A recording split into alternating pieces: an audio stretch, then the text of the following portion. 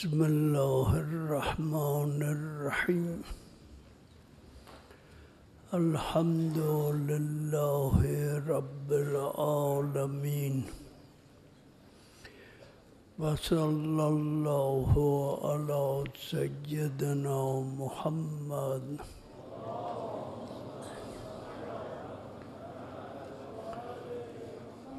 و آله الطاهرین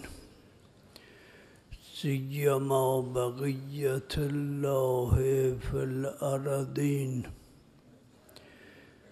واللعن علی اعدائهم الی یوم الدین.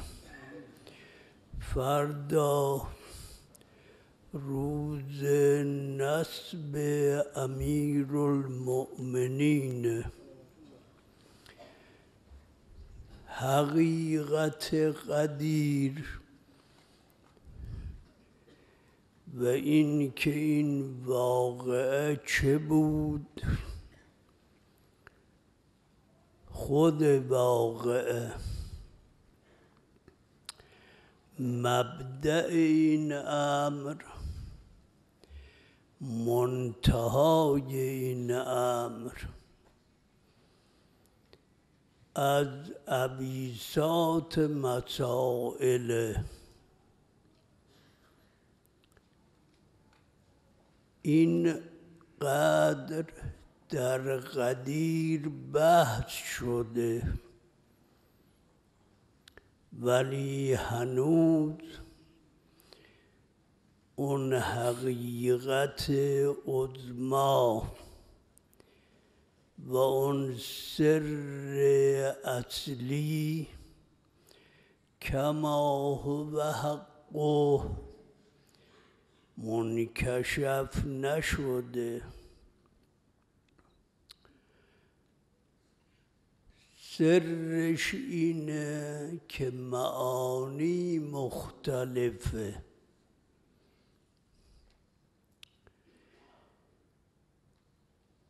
هر ادراکی در حد نیل هر مدرکی نیست.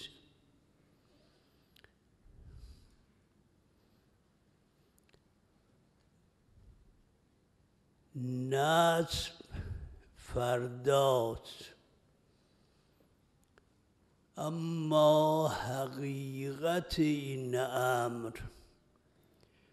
توقف دارد بر درک دو ما، بر فهم دو من.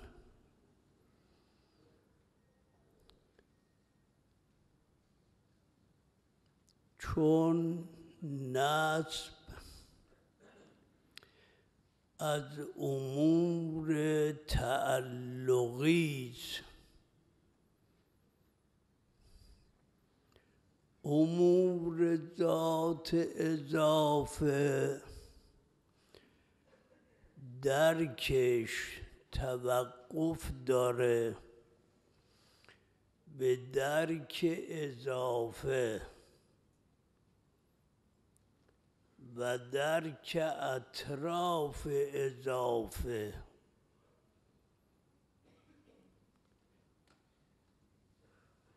نصب امری تعلقی، فهم این نصب وقتی میسر میشه که عقل حکیمی فقیهی، اون هم نه هر حکیمی نه هر فقیهی، اونها که به مخ حکمت و فقاهت رسیدن تجزیه کنند این نصب را. در این نصب اموریست. منسوب کیست؟ منصب چیست؟ نصب چیست؟ ناصب کیست؟ این 4 مطلب مربوط به خود نسبه. بعد نوبت میرسه به مبدأ این نسب.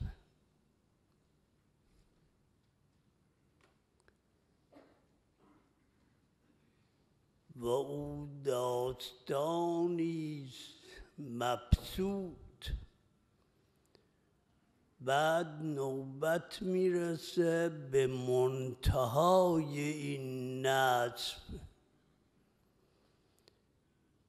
خود این شجره طیبه چیست؟ ریشه اون چیست؟ میوه او چیست؟ اون وقت است که غدیر فهمیده شده.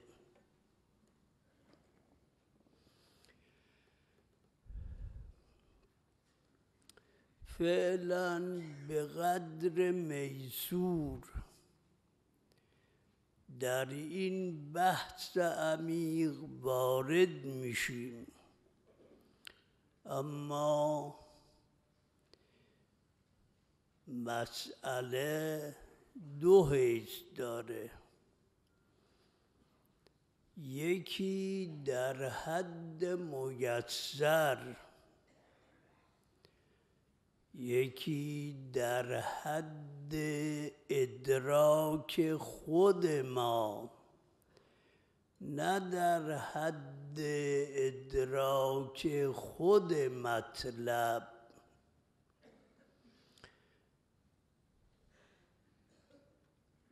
اولا باید فهمید منسوب که بود. این سوال اول منه.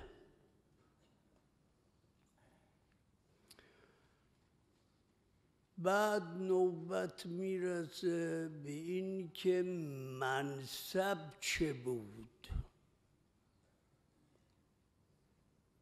که این منسوب به این منصب نصب شد.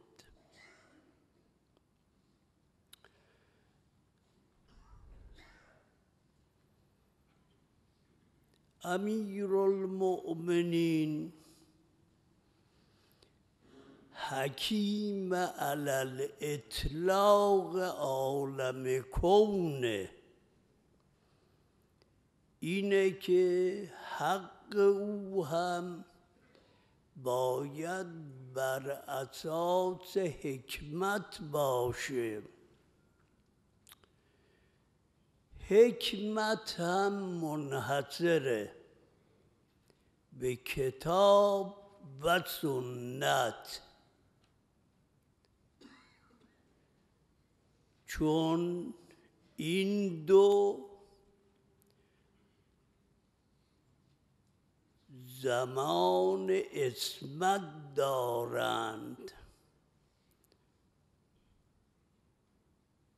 به غیر از این 2 هر چه باشد در معرض خطا و زلل. مرجع مستند باید حکمت عصمت باشه.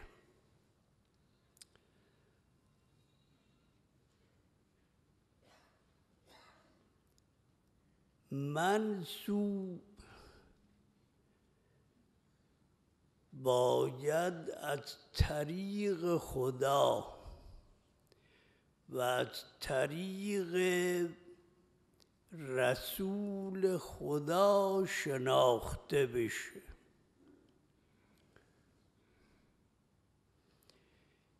این صحبت مربوط به مذهبی دون مذهبی نیست. هر کس پایبند سه اصله: عقل، کتاب، سنت، باید در مقابل اون چه امروز گفته میشه فکر کنه. الذین یستمعون القول فیتبعون احسنه. ادع الی سبیل ربک بالحکمه. برای شناختن منسوب و کسی که فردا نصب شده، معیار سنت قطعیت.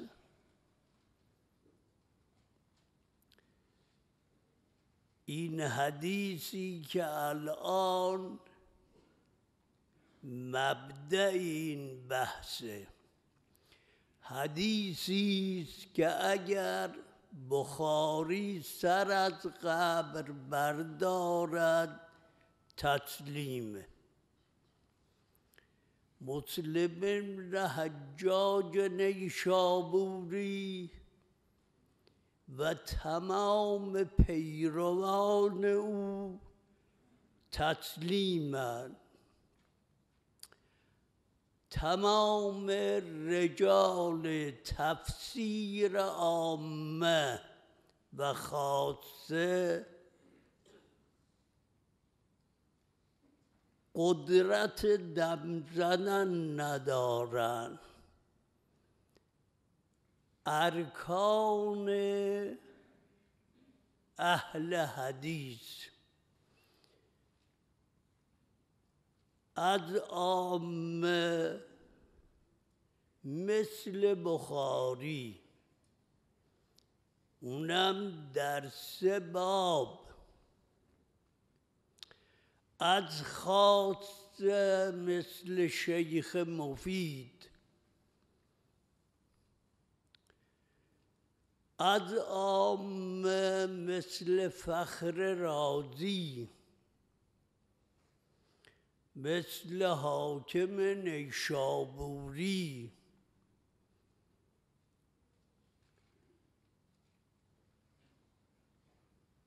از خاص مثل شیخ توسی، مثل شیخ صدوق. حدیثی به این صحت، به این قدرت، این حدیث باید فهمیده بشه تا روشن بشه که منسوب فردا که بود. بعد کلمه فصل در دنیا محقق بشه. حدیث اینه.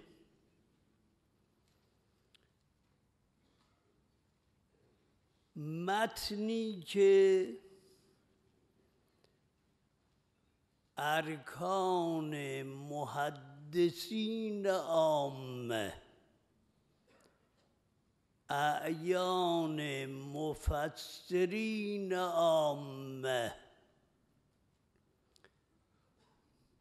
اعلام مورخین عامه، هر 3 طبقه بر این نقل متفقند که رسول خدا به علی مرتضی فرمود انت منی و انا منک. این دو جمله است، اما دریایی است. تو از منی، من از توام.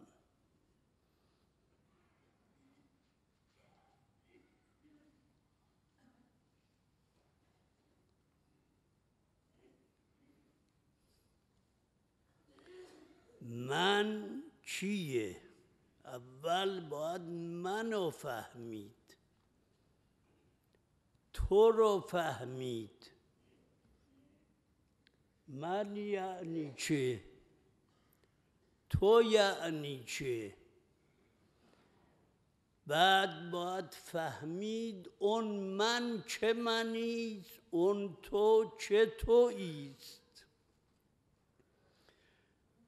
اولا من اینی نیستم که توی عباام، من این نیستم، این نیستم. سر تا پا من نیست، این سر منه، نه من. این دست منه، نه من. این چشم منه، نه من. این قلب منه، نه من. این مغز منه، نه من. اون من چیه؟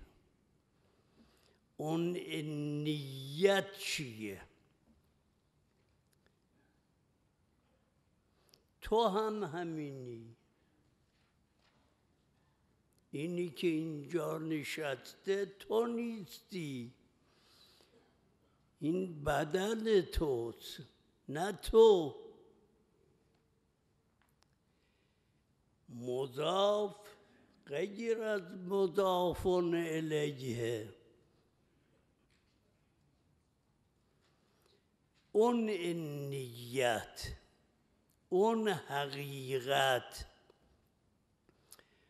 که مایه اصلی خلقت انسانه و اوست که قابل تغییر نیست.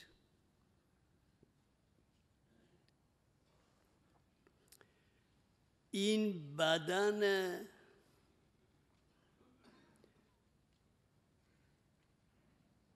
یک روزی کوچکه، یک روزی بزرگه، اجزا تحلیل میشه،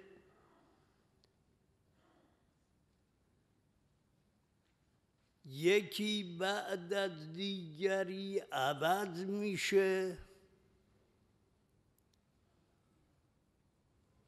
ولی اون منه که از اول تا به آخر باقیه. همه این اجزا متحلله، بدل ما یتحلل به قضا پیدا میشه، ولی اون منه که 30 سال قبل هم من بودم که چنین گفتم، الان هم همون منه که چنین میگه، فردا هم زیر خاک این بدن از هم میپاشه، اون منه که از هم نمیپاشه. حالا اون حقیقت من، اون حقیقت تو باز به مراتب مختلف میشه. این نیت هر کسی وابسته به اونیه که از او ساخته شده. بعد اون مایه اگر جوهره تکامل عقلی و علمی و اخلاقی رو پیدا کرد، اون منیه که به علم و به مکارم نفسانی رشد میکنه. نمو او علم است و حلم،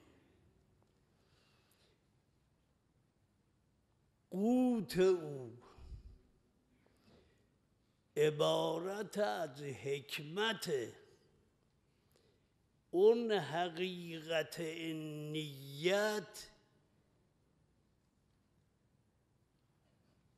در اشخاص به این تفاوت فرق میکنه.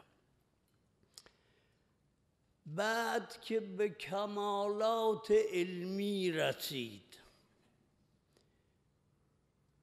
نظراً کامل شد، عملاً تمام شد، وقتی از کدورات نفسانیه تصفیه شد، اون وقت لیاقت پیدا می کند برسد به ارتباط با غیب وجود. و الا همه در ملکن. اون طبقه که نخبه بشریت میشه، میرسه به سرحد بین غیب و شهود، بین ملک و ملکوت.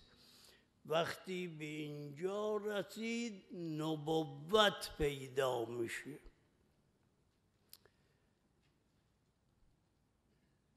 بعد از اون که اون من به کمالات علمی و عملی مکمل شد و مهذب از کدورات شد، اون وقت لیاقت اتصال به نور وجود پیدا میکنه، میشه مقام وحی و نبوت. بعد باز از اون مرتبه چقدر باید بالا بره و چه اندازه باید این نیت تکمیل بشه تا برسه به حدی که از تحمل گرفتن به مقام تحمیل دادن برسه و از مرحله استفاضه به مقام افاضه برسه. بعد که به این مرحله رسید میشه رسول.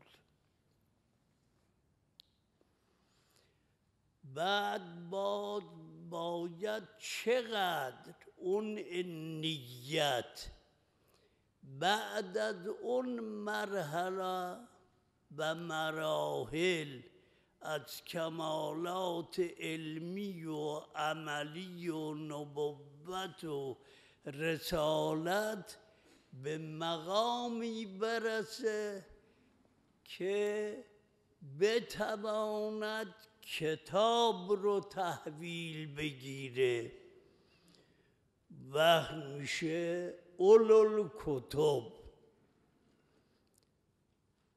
بعد باز از این مرحله چقدر باید ترقی کنه وقتی رسید به اون مقاماتی که گفتنی نیست، نتیجهش این میشه که عزم به حدی میرسه که از همه ما سوی الله میگذره، وقت میشود اولوالعزم.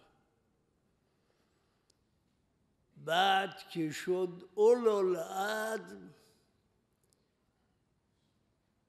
اینجاست که دیگه کمیت عقل لنگه. بیان هر مبینی الکنه. از این مرحله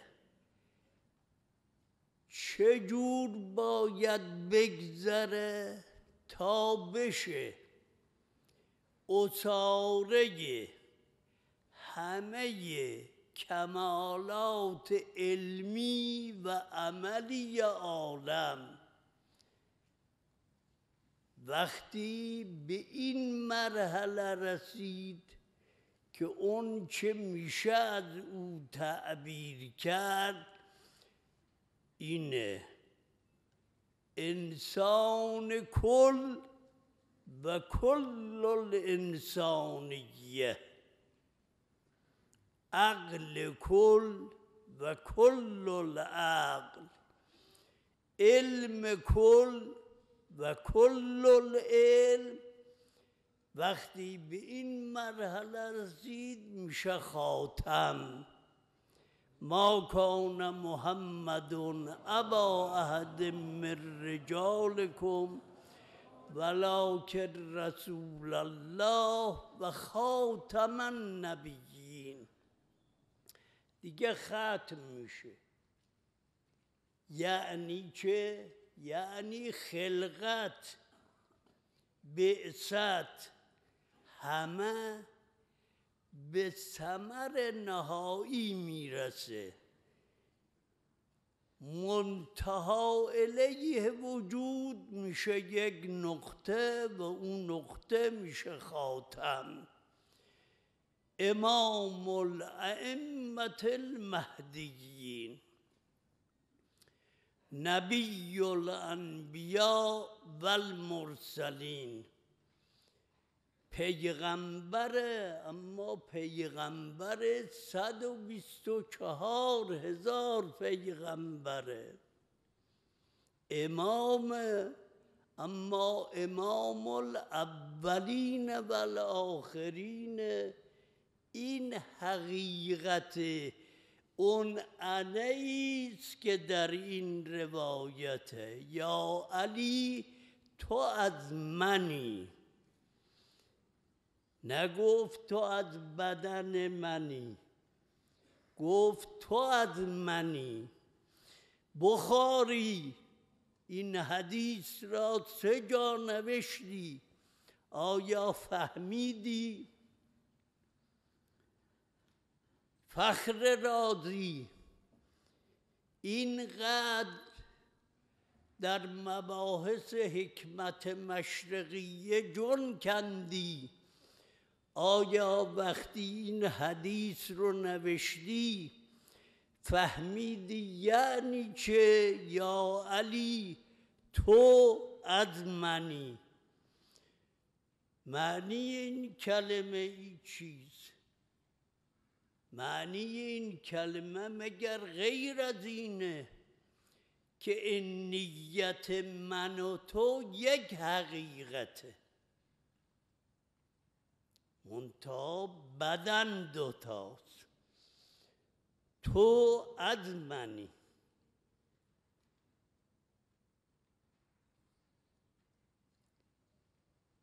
اونها که به مراتب عالیه علم النفس رسیدن و حقیقت انا را بدون دست و پا بدون سر و بدن دیدن، اونها میفهمن که یعنی چه اون انا و یعنی چه تو از منی. معنی این کلمه اینه. اون علمی، خوب دقت کنید در این دو کلمه، تمام کمالات منتهی میشه به یک کلمه از نظر نظری و او علم.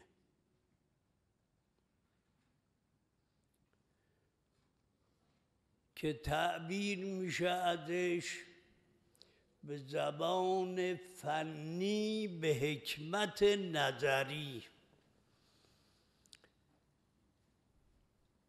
تمام کمالات عملی هم منتهی میشه به منتهای کمال خلقی و اون نقطه آخر کمال علمی کجاست؟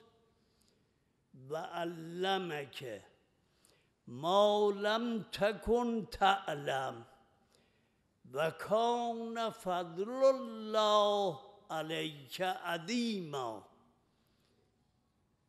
این چه علمیه؟ این چه علمیه که خدای علی عظیم به پیغمبرش میفرماید علم تو عظیمه. عظمت این علمی،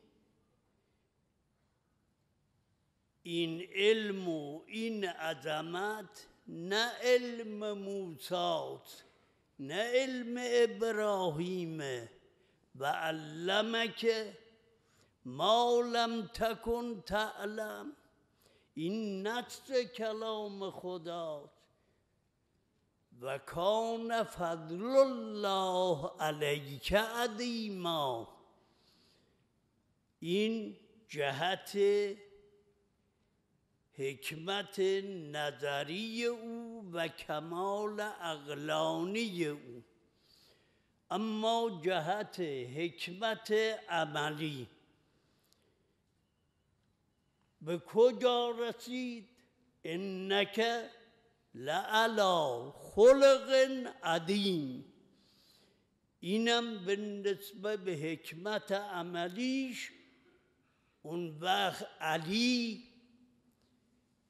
تکه‌ای از این علم و نظره، تکه‌ای از این خلق و عمله.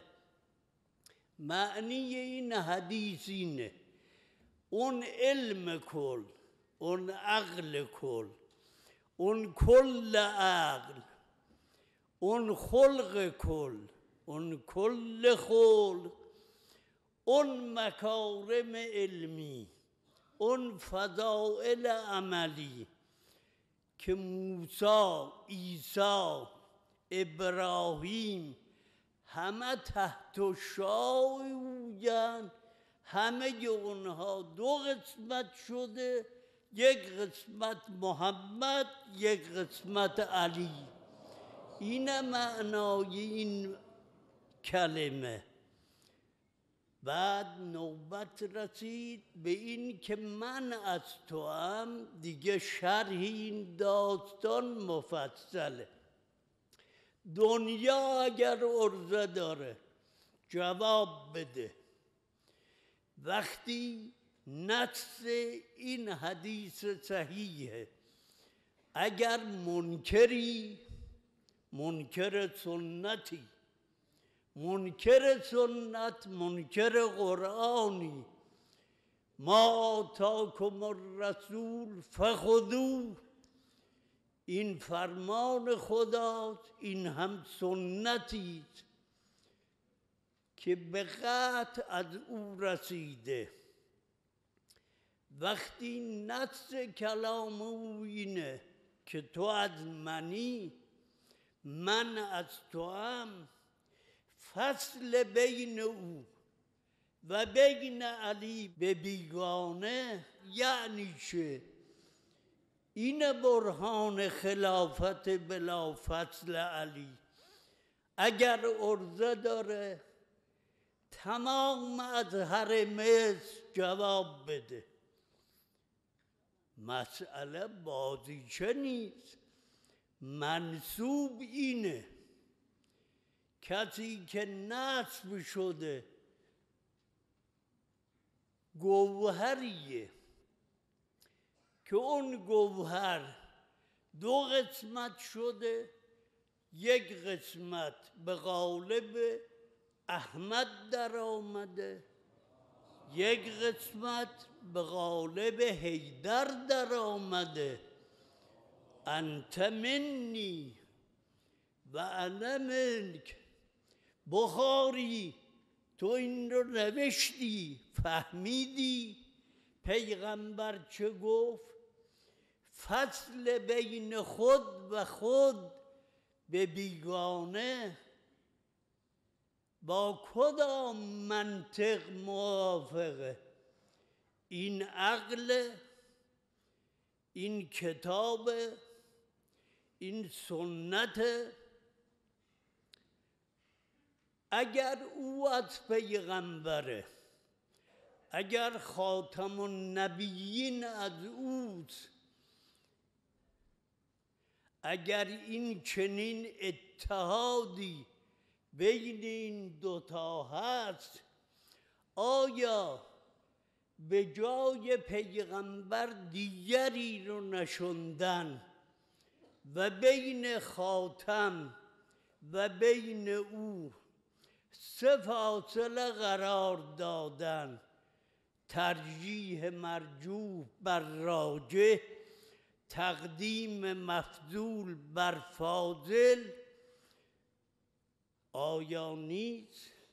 اگر هست به حکم عقل و کتاب و سنت مردوده، پس قلم بطلان بر کسی که منکر خلافت بلا فصل علی است کشیده شده.